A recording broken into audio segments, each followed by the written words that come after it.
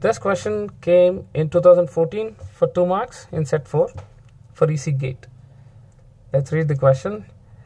Consider a silicon sample doped with Nd equals to 1 times 10 power 15 per centimeter cube donor atoms. Obviously, as Nd is mentioned, it is donor. So a silicon sample, so let me write this here. So a silicon sample which is intrinsic or pure silicon is doped with Nd of 1 times 10 power 15 per centimeter cube. So it will become N-type semiconductor or N-type silicon now. So it becomes a N-type silicon. That's the first statement. Now let's see, assume that the intrinsic carrier concentration Ni is this. So Ni value is given here. So let me write this here. Ni is equal to 1.5 times 10 power 10 per centimeter cube. Okay, if the sample is additionally doped with, now this piece of material is going to be doped additionally with Na, which is acceptor atoms, okay, of concentration given here. So this material is going to be doped with additionally with Na, which is 1 times 10 power 18 per centimeter cube. Now,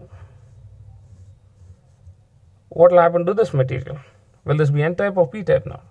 If you see here, Na is 1 times 10 power 18, which is really very high compared to 10 power 15, 3 orders of magnitude. So hence this will become a P-type semiconductor because Na is greater than Nd. In fact, not just simply, it is like 3 orders of magnitude. Now this kind of doping is called compensated doping. This we have discussed in the theory videos, that if a particular type of semiconductor is taken and there is another kind of doping done on top of it to make it a different kind of material, that's called compensated doping. Okay, so now the question is the approximate number of electrons per centimeter cube in the sample at T equal to 300 Kelvin will be dash. So now in this semiconductor, the electron concentration is the question mark. Okay, to find that, now we have this in compensated doping kind of a semiconductor, we have formulas. To apply them, we need one of the conditions to be satisfied. That is, here Na is greater than Nd, so we have to say Na minus Nd if it is far greater than Ni. Of course, that is true in this case, which is 1 times 10 power 18 per centimeter cube minus 1 times 10 power 15 per centimeter cube is obviously far greater than 1 times 10 power 15 per centimeter cube. I can write this as 1000 times 10 power 15 minus 1 times 10 power 15. Obviously this will be, I can say 999 times 10 power 15 is obviously very greater than 1 times 10 power 15. So I can say this condition is satisfied.